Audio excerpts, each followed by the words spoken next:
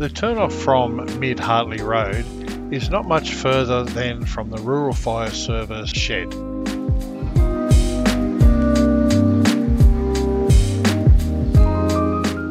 As you can see in this video, it's just on the bend, turn left and then follow the track.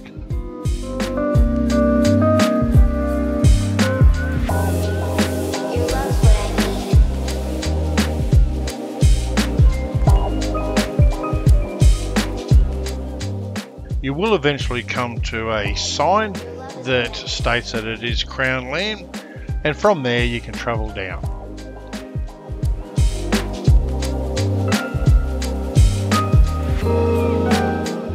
Hyde Park Reserve is such a stunning little waterhole that it's worth a visit whilst in the Hartley Valley.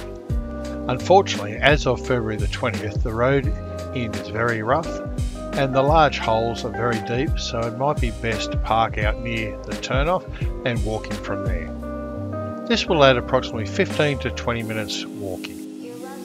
You can get a four-wheel drive in, but many other vehicles will certainly not get in. But you can park along the track as well.